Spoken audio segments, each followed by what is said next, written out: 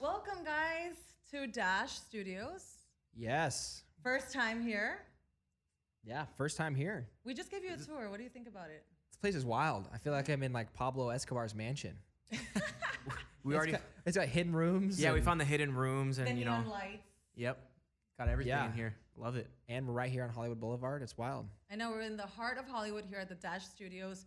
Welcome, everybody. I'm here with the awesome DJ producer duo, SIDEPIECE. We got Ricky in the corner. What's up, what's better up? known as Nitty Gritty. And over here we got Dylan, better known as Party Favor. What's up, guys? You know what? Great intro. We need you to come thank everywhere you. with us. Yeah, So right. that- She has like the just- real yeah. in this corner. Yeah. This corner right over here. Yeah. Well, I have to say that I'm very, very happy for you guys for the fact that you're nominated to a Grammy. Woo! I know, that's pretty crazy given the fact that you guys joined forces only a year and change ago. That's Yeah. pretty bananas. Year and a half ago. Yeah. Yeah. Yeah. This is wild. We don't even know. Yeah. Right? Yeah. It was kind of a soft, it was a soft launch. We just started working on music and we hit up our management and like, hey, I think we got something here. And yeah, I don't even think we didn't have like anything booked or anything ready like in the fall of 2019. Just music, really. It was just like one FaceTime call, have the name set up, have a couple songs, like the songs that you're about to hear and On My Mind and Temptation. Like we've had those ready to go since the first call. So it's like crazy to see wow. like how immediate we both knew. It was just like, yo, this is a great project. Let's just see. No expectations, nothing, not like trying to be anything. Just like, let's put out good music and see what happens. Because you guys both have and had very successful careers individually. How did you guys meet? And then why did you decide to become a duo? I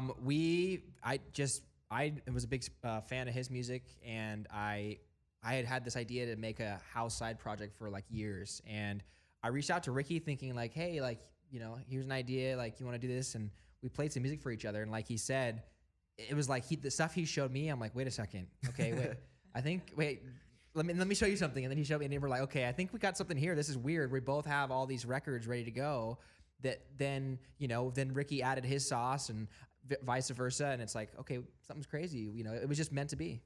And did you guys meet through Instagram or? Yeah, or I think we just- like followed each other on Twitter, but it wasn't like immediate. I think we like, sent each other edits and stuff, or I had like maybe my Lights bootleg, and he had Wawa come out, and there was just like these random, Party Favorite Nitty Gritty records, and then it was just complete opposite when, like he said, he was like, oh, by the way, I make tech house, and I was like, I make tech house, and then we were both thinking, because I was originally gonna be like, yeah, I wanted to make this project and call it Side Project as a joke, Right. and then he was like, yo, what about SIDEPIECE? And I was like, ding, ding, ding, ding, ding, let's go, ready to go, that's it. I love when things like that happen because it's just super organic. Yeah. And then the fact that you guys get nominated for a Grammy again, that's bananas. I'm not gonna ask you, how does it feel? Because obviously it must feel fucking amazing. I'm not Yep. gonna ask you, like, did you expect this? Because I assume you didn't, right? Pretty unexpected. But obviously you want to win. Obviously we're all rooting for you here at Dash, but how do you keep, the expectations kind of real?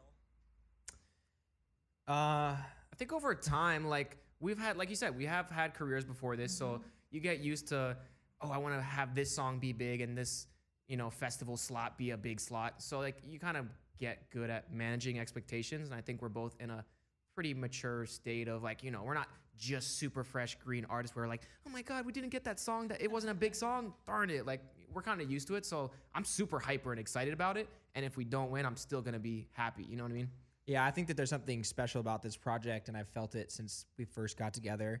And I think that it's felt great too. I think because, touching on what he was saying, is that there's a little bit, at least for me, I always kind of feel like there's a little bit less pressure to deliver a certain way, because I think I know I can count on him, and I think he feels the same way. So Absolutely. it kind of helps alleviate the whole process, and it makes it like we can just have fun because we're focused on like one specific genre and style, and making it our own. So you're nominated for the hit On My Mind, which was a collaboration with Diplo, who Yeah. we all know of. So Some people haven't heard of him, so yeah. If you haven't, dude, go on living. We gotta live life. We gotta. He's know everywhere. Who Diplo He's is. everywhere. He's everywhere. He's Yeah. everywhere. Random white dude. What was like the biggest learning from working with Diplo? I think he's I've said this in pretty much every interview. He's really a music library, where that dude, like most of the time when I go to work at his house, you walk in, you see all his records. You go downstairs, you see, pianos and guitars everywhere. So it's just somebody that has accumulated years and years and years of music from every genre. And that's pretty much how On My Mind was started, is because, there's just random beat laying around. And then he was like, hey, put this vocal on it. And so that's how I always think of it with him. The best producers sometimes aren't the ones physically touching everything all the time. It's someone who can envision how things go together. And, by putting, this producer or this guitarist with this singer and, bringing these people or this sound and this style together, sometimes having that vision is more important than who is physically touching the keys that moment or, making the drum beat on this thing. Because, you look at someone like Rick Rubin, who's literally touched everything under the sun and made it turn into gold. And he doesn't sit there with the guitar himself, but he knows how to make people work together really well. And I feel like Diplo does that really, really well. So he's able to kind of see one step ahead of what he wants to do. You guys both mentioned during this interview, how it just kind of like organically happened. Mm-hmm. But Ricky, what do you think Dylan brings to the project? And Dylan, what do you think Ricky brings to the project?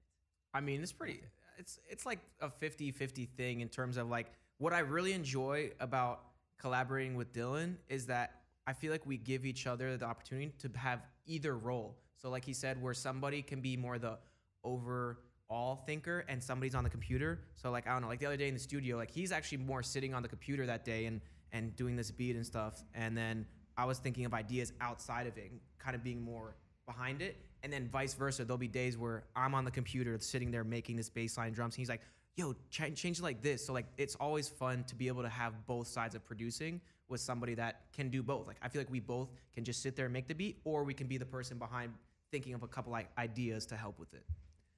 I think I love working with him in the sense that he's really fast at producing. So like I think I'm fast, but when I'm working with him, I'm like, man, I feel like I'm like tortoise in the hare. But what's great is that, kind of touching on what he said, is that it's like, it sounds cheesy, but it's almost like we finish each other's sentences sometimes. And when I have an idea, I know that I can express it to him, and I think that I know that he has the ability to sometimes achieve something that maybe would have taken me a lot longer to do, or whatever. So I think it's been great. So "Wanna See You" was the hit that put you guys in the map. Was the first single that you guys put out there. What does that song mean to you guys? That one was fun. I just remember a very balanced kind of just, we both sat there and like I said, where there was times where I was on the computer and then he was on the computer, and we just started adding sounds and just, I don't know, it's kind of like a birthplace type of record. So it's kind of just a nostalgic one for me. Yeah, it was our introduction to the world, because we technically kind of had to get it out because we had On My Mind coming up, and we didn't, I think we kind of wanted to get something out so it wasn't like our first song was On My Mind. But it ended up coming together really cool, like you said. I mean, it's a fun one. I think the drums are fun. People still like it, so I think it was a good introduction to SIDEPIECE. Were you just like holding on to On My Mind because you knew it was something special? Well, yeah, but I mean, technically, since Diplo's name's first on that song, so he kind of had priority on when he wanted to release it, right, and where. So I think we were kind of, it's just kind of a bit, not a good or bad way. The industry is just a business. So yeah, I didn't mean that in a bad sense. Yeah, I was just saying we it wasn't up to us. It wasn't like we were calling all the shots on like, oh, hey, we're gonna release it on this Thursday and whatever. Yeah. So, but we just wanted to make sure that we had something out there in the world, so people were like, oh, I've seen this name, heard this name, and know what they're about. I mean, in all sincerity, you guys have worked with Diplo. You're also part of the label, Pete Tong's label, FFRR. And I actually heard you guys like a couple of days ago. You were on BBC's Pete Tong's show. Yeah. I'm like, forget about the Grammys, guys. You already made it. That's pretty big. Speaking of Pete Tong, like I remember we had a like Zoom call, and he was just like, it was kind of a like legendary for both of us. When you hear that voice with that accent, you're like, Pete Tong. This is Pete Tong. It was just like, he sounded like that super down to earth guy. Yeah. That was a really just enjoyable time to be like, oh shit, we're really here with Pete Tong. It's like fun. He's a legend. For sure. I'm sure you guys miss that energy, that vibration of seeing people jumping, sweating, being there for you, dancing their asses off. And obviously you haven't had a chance to do that because of COVID. What is it that you miss the most of that? And what festival do you want to hit right when they start opening up? All of them. Yeah, all of them. I think it's cool. I think I'm excited for the side piece shows because it's so different than the Party Favor show or the Nitty show. And I think house music. What I love is about the groove. It's about the rhythm. It's about being together and not necessarily jumping or head banging or whatever. But I think it's going to be fun to kind of play those shows and then be able to go do our other shows. We kind of get the best of all worlds. But all of them. It's like refreshing. We're ready. We had all these shows planned, for 2020, and they all just like everybody got canceled and every walk of life. But I think we're ready now. Yeah, it'll be fun. I actually what he just said, where we get Party Favor, Nitty Gritty shows, and then side piece. It'll be like because I go so hard and hurt my neck, and I don't know. I just mosh pits, all that stuff. So it'll be nice to have the best of both worlds, where I wake up and I'm not sore because I just, I got to play some house and dance a little bit. And then it'll make me miss the mosh pitting. And then I'll go do that. So it's like, 50-50. You can give your neck a break from headbanging. Yeah. Getting old. Good thing, Ricky. Yeah. Do you guys think DJs are underappreciated or overappreciated in the industry? Under or over? Are we grouping DJ and producer in one or just DJ? Just DJs. Okay. I don't know. I mean, it's hard because I think that unfortunately, I think that in some instances, there's still people that think, that DJing is not a serious, like art form or whatever. And I think that it is? Exactly, yeah.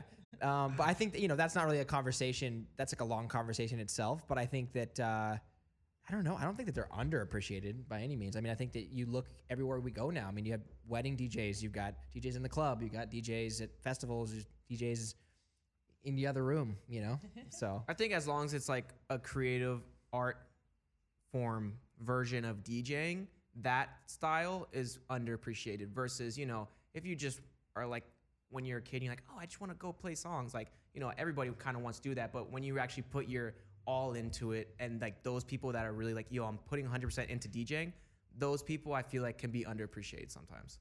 And how did you guys start DJing? Because I know one of you wanted to be an actor. Was it you? Yes, but that was when I was young. I started DJing in college to throw parties in college. I just did it for fun. You just needed an excuse to party. Kind of, yeah. But I mean, I always wanted to. When I was really young, I could never afford turntables, and so when I got a chance, when everything started going digital, and we kind of had these little decks that could hook in your computer, and this was back in like 2009 or so. Whenever I got the first one. And it was like some crappy, Newmark. I don't remember what brand it is. Mm-hmm. And it was just hooked up at USB. And I think that was the first time when I was like, wow, I can actually now do something without having to, get full-blown Technics and get, all my rain equipment and everything. So that's how I started it. And it just kind of evolved from there. My story is more like a producing and music first. And then I saw how to play my electronic music, I had to be a DJ. And I was like, I didn't know how to do this. Because I was like, yeah, I could get up there and play drums and play guitar. But it's not an easy thing to learn to DJ the correct way and get people hyped. So Jeremy's my videographer since the beginning. And he used to be like, yeah, shout out Acre Media. But he used to be like, yeah, dude, when I first saw you, you were super awkward up there. And I was like, shut up, your video sucked. But it's not easy to be a performer. Hey, so it's tough love. Yeah, it's tough love. Look at you now. Yeah, you got to learn from So you got to thank him for exactly all your success. Got to thank Acre Media for that. But it's kind of like learning to be a performer in a sense was secondary for me. And then once I discovered how fun it was to have these moments of energy by playing the songs, it was like, they complete each other. So. And it's probably more fun to be yourself up there than being an actor pretending to be someone else.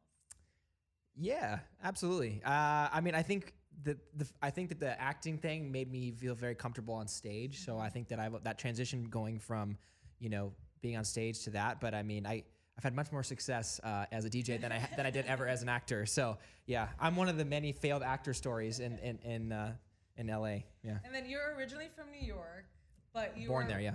You're born in New York, but raised in Park City, Utah, which is yes. very far away from the club scene.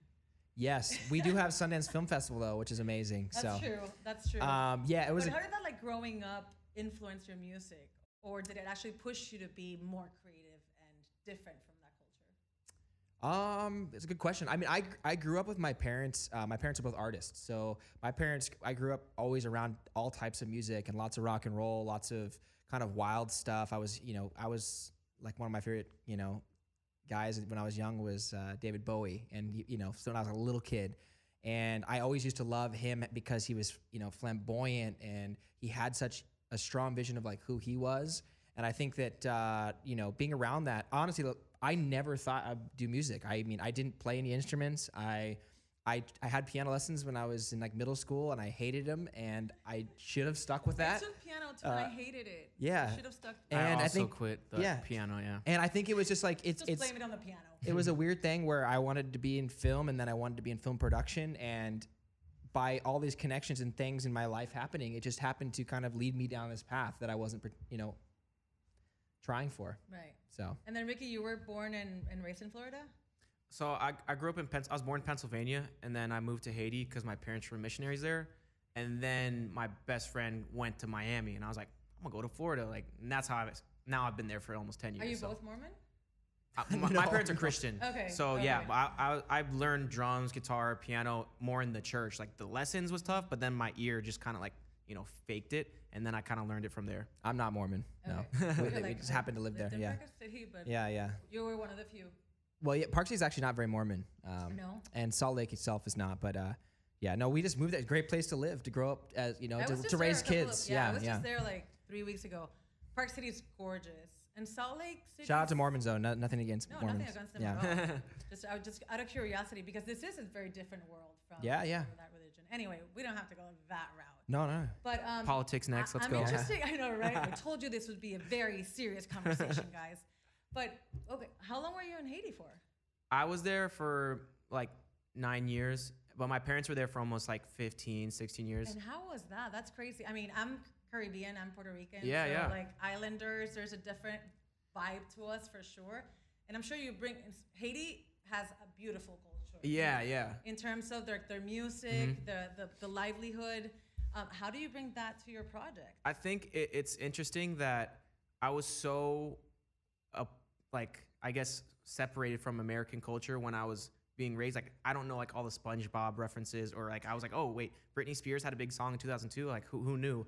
So I would basically have to go on, like, LimeWire and stuff and YouTube and wait for these songs to load and download one at a time. And then I would kind of discover something like Slipknot, where I was like, whoa, metal? This is crazy. Slipknot. And then, once you're like discovering that, obviously I was around all this Haitian music and like the rhythms there, it's called compa. It's like, it's just has that kind of style. So that was like already there for me. So I was actually searching outside of it because I was there. I was hearing it so much that I was like, oh, I'm used to this. Let me go. So it was weird that most people would think of like, oh, Britney Spears, that's normal. I'm going to go to like Haitian music. I've never heard that. But I was like, oh, I'm used to Haitian music. Let me go to American culture and listen to, rock, metal, hip hop, and all this stuff. So like, it was kind of a weird discovery of music for me in a sense, but I guess it's cool because now I have the appreciation for everything because I really had to search for it myself in a sense. That's so interesting. Are you guys fans of Arcade Fire by any chance? Oh yeah. Okay, so she's Haitian and she brings a lot of Haitian culture. I didn't know that. Yeah. I didn't know that either, actually. Yeah. I had no idea. Yep. Learn something new every day. Yeah. So she brings a lot of that rhythm into the songs in a very weird way because Arcade Fire is, they're like indie, indie alternative. Wow, I have no idea. That's really cool. Yeah. All right. So now we're at the stage in the show. The show is called Truth and Tunes. So we already kind of know the truth about you guys, but now we're gonna dig into those 5 songs that have influenced you guys in your career or your life. And because it's 2 of you, we're gonna go 1, 1, 1, 1, and then I need one song, that 5th song, to be one that you guys both agree on. All right? Perfect. So we're gonna start with Ricky, and you chose 715 Creeks by Bon Iver. And I'm glad I said his name right because that band's name is butchered all the time. It's a super short song. It's only 2 minutes and 12. Yeah. But it's very Bon Iver like in terms that it's very like dramatic, but I don't know. All of his songs I feel are really touch your heart. They're very emotional, So why this song? That's an honest song. It's embarrassing, but like I've definitely cried to that song like 4 or 5 times just because like when I hear and it's in a weird way, it's very electronic because he basically made his own vocoder and he played that live in a one. Like I just researched like a lot about him because he's one of my favorite artists. So he literally played something electronically, but he did it live. So it's like taking something electronic and making it acoustic and live at the same time. And obviously the words are just heart wrenching, and I don't know, just like the whole, I guess, aesthetic of the song is just something that I love. Electronic music and then classic vocal work where it's just him, his voice playing around with his voice, which, you know, the human voice is the end all be all of all music. So it's that song, an instrument. yeah, that's just like a life-changing song for me. I heard that, I was like, I will literally never forget this song. You know what I mean? That's amazing. So 715 is actually the area code of North Wisconsin, and That's where he's from. Yeah, that's where he's from. Yep. So because I was trying to do some research on it. You know, I don't blame you for crying to it. I think any Bon Iver song I cry to because they're all like heart wrenching. Yeah. Have you seen them live? No, that's one of my dreams for sure. I cannot wait. They're kind of boring. Oh, really? I was so excited to see them. I was like, yes. And then they headlined Coachella a couple years ago. Yeah. I left early. It's probably a Just mood because thing. it's right. It's not like a festival. Maybe not a festival. Right. It's more for like an intimate. Yeah, that's where I would go and I would like drink some wine and just sit there and experience it. No dancing, nothing. I just want to hear them do their art. That's it. But we love you, and I'll see you anytime. It's just maybe in a different setting. All right, so here it is, Bon Iver, and the song is 715 Creeks. Oh, no, we can bring it back if you want to just. Do you want me to say something? Actually, I'll say something. Can we get a Kleenex for Ricky? Oh, do I? No. No. I was like, what's? Because the song. Oh my gosh. I was so worried. I was like, on video, like I got a booger problem sometimes, but I was like, right now, damn. For your tears. My tears are dripping onto the microphone right now. I'm sorry. All right, that was really funny. Okay, so that was Bon Iver. How do you feel? Are you melancholic now? Yeah, no, I mean, shedding a tear or two? you know, I have to be by myself to be crying, but you know, when I'm with you guys, I'll be fine. I'll be all right. All right. I'm crying inside. Yeah. Had you heard that song before? Does he play Yes, it all the time? I love Bon Iver. Yeah. Cool. Well, now we're on to you, Dylan, and your song is Genesis by the French electronic duo Justice, who are amazing. Why this song? So this song was like has a special place in my heart in a funny way because it also was a huge segue for me into dance music as we know it. That song came out in, I believe, 2007, which was the year I graduated high school, and I was freshman year in college. And at the time when I was in college down in Orange County here in California at Chapman University, like, you know, even though there was barely any dance music on the radio. I mean, the closest thing was like David Guetta or, you know, Black Eyed Peas, you know, which is kind of, but they were smart because, you know, they were taking what was working in Europe and making it Americanized. Right. And so I was hearing a lot of those songs on the record, you know, or I would listen to shows from like, you know, radio DJs on Saturday night or something like that. And I'm like, I really like the beats behind, you know, they were taking these, you know, electronic beats from, the UK or, you know, parts of Europe, you know, France, you know, anywhere. And I was hearing all this production. I'm like, I love this. The energy is crazy. It doesn't sound like anything here in the States. And so I started really getting into it and listening to it. And I fell in love with Justice and the sound, the ability to take the funk elements of the bass line of that song, the distortion of it, and the groove of it still, it was unlike anything I remember ever hearing. And it started me on a long path of loving dance music. And here we are. They're very unique. Have you seen them live? I sure have. They're so amazing. And their stage is always super cool. Great choice. All right, so here it is. Do you want to toss it? Yes, this is Genesis by Justice. Can you take pictures of it? Okay, cool. All right, so now we bring it back. Do you want to bring it back? Me? Yeah. Oh, yeah. That was Genesis by Justice, and we're here in Dash Radio with SIDEPIECE. Yeah, thanks. All right, back to you, Ricky. I had never heard this song, so thank you for... Nobody has, it's okay. Okay, I was like, I've never heard this song. So it's called Me versus Maradona versus Elvis, and it's by Brand New. And it was from their album Deja Entendu from 2003. What? Okay. The song is about the lead singer. His name is Jesse. Mm-hmm. And it's his fear that one day everything will burn out and he'll fall from grace. Yeah, I mean, Can you see that in that song? yeah, I don't even. I've listened to that. That's pretty much one of my favorite albums of all time. So it was like I was gonna pick one from it. That's one of the songs that I can just listen to like over and over. Like I'm originally very into that Taking Back Sunday, brand new era of music is one of my all-time favorites. So it's more just like I was being completely honest with myself. Like I was like, what are life-changing songs?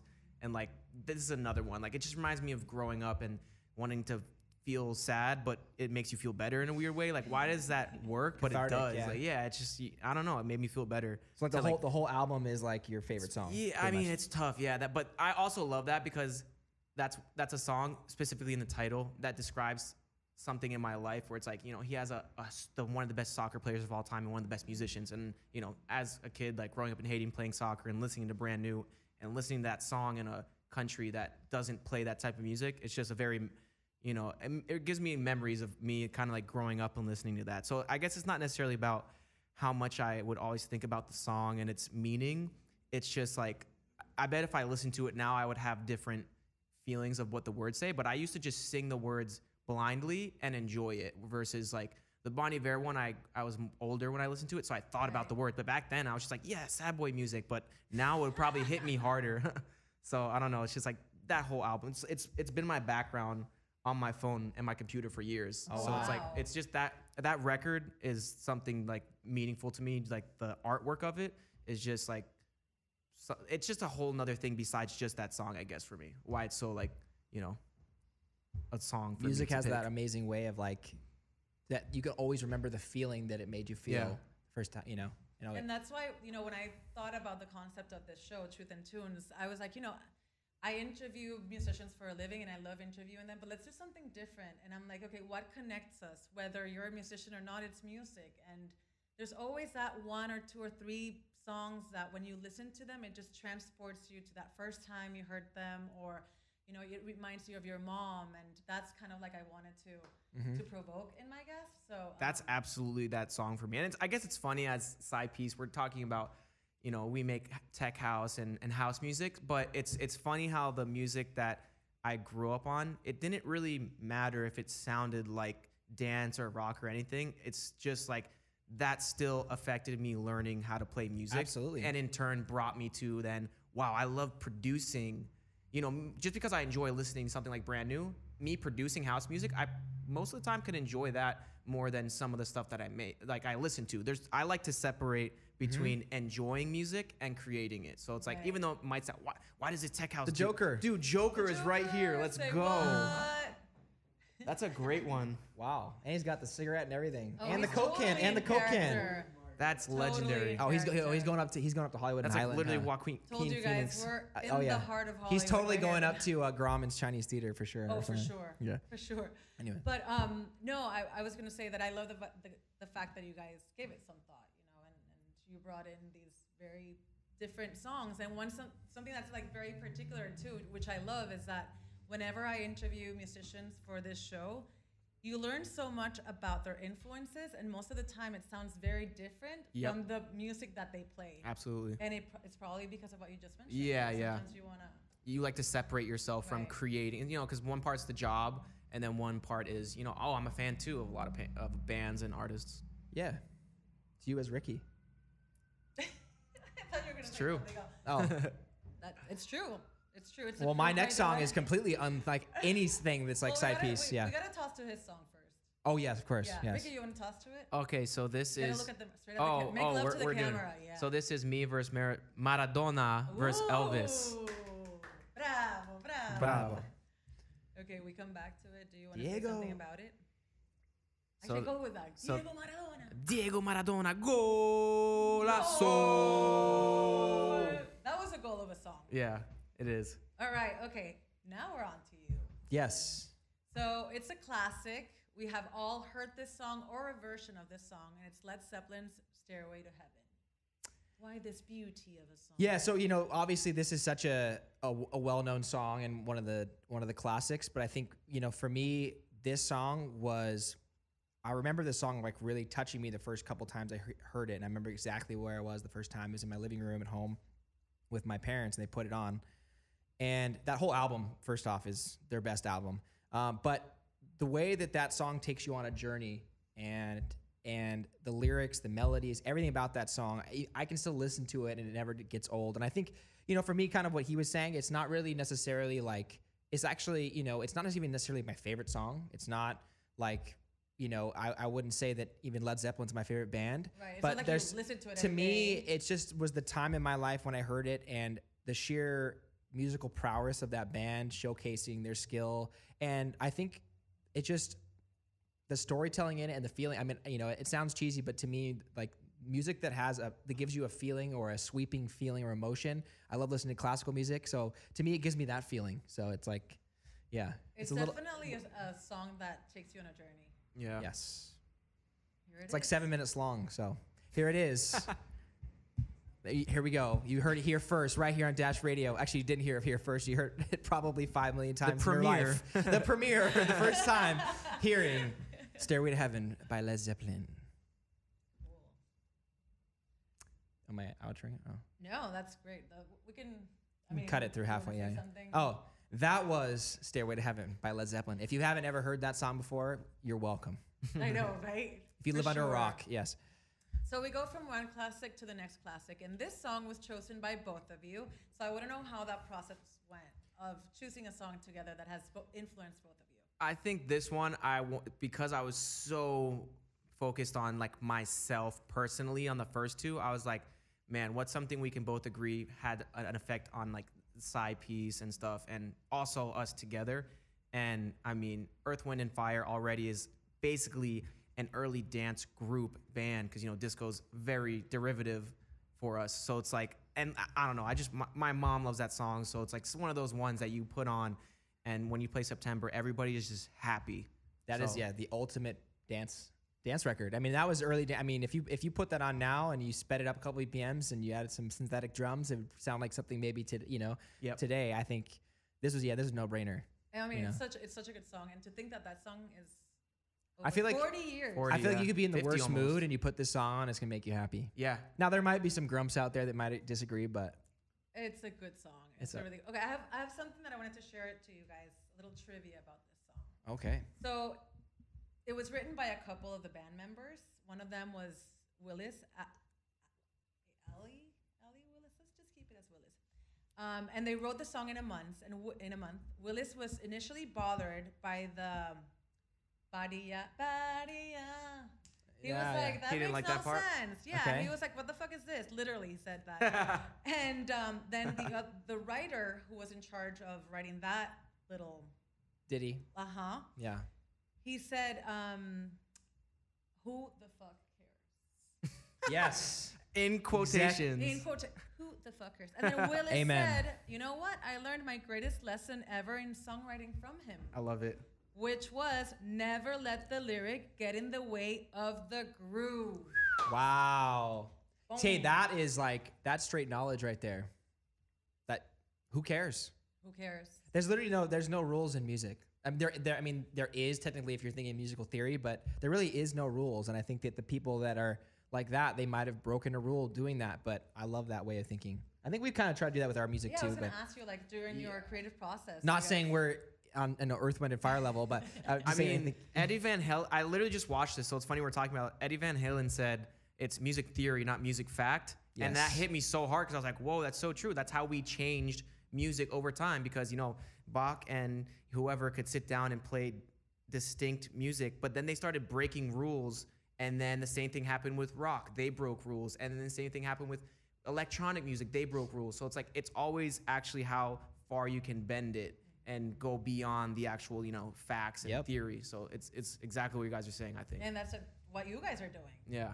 Just I Trying our hope best, so. Doing our always, best. yeah. Yeah. When you started, did you feel like you had to fit a certain pattern or follow a certain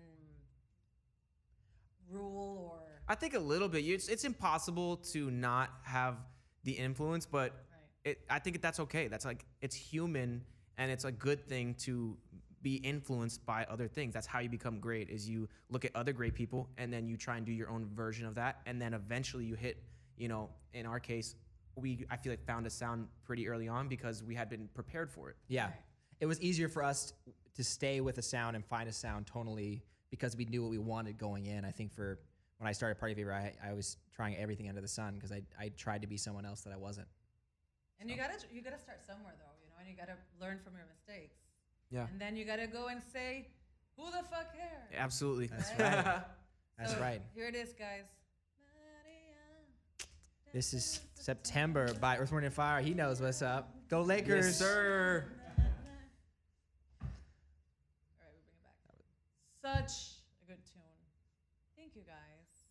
Appreciate you. Yeah, I appreciate you guys for being so vulnerable and open and sharing so much about you guys because, you know, I do my research and all I see about SIDEPIECE and both of you is like all these amazing charts that you're on and all these like streams and which is awesome and it's fantastic. But I'm like, I want to know who Nitty and Party are. You know, I want to know who Ricky and Dylan are, and I hope Get to the nitty gritty of it, you know? Yeah, there you go.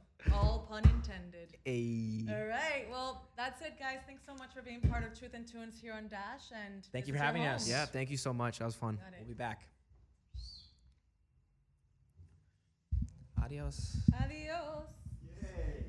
All right. Are you singing Mana? I am. I love Mana. Really? Yes. That's funny. So Mana, I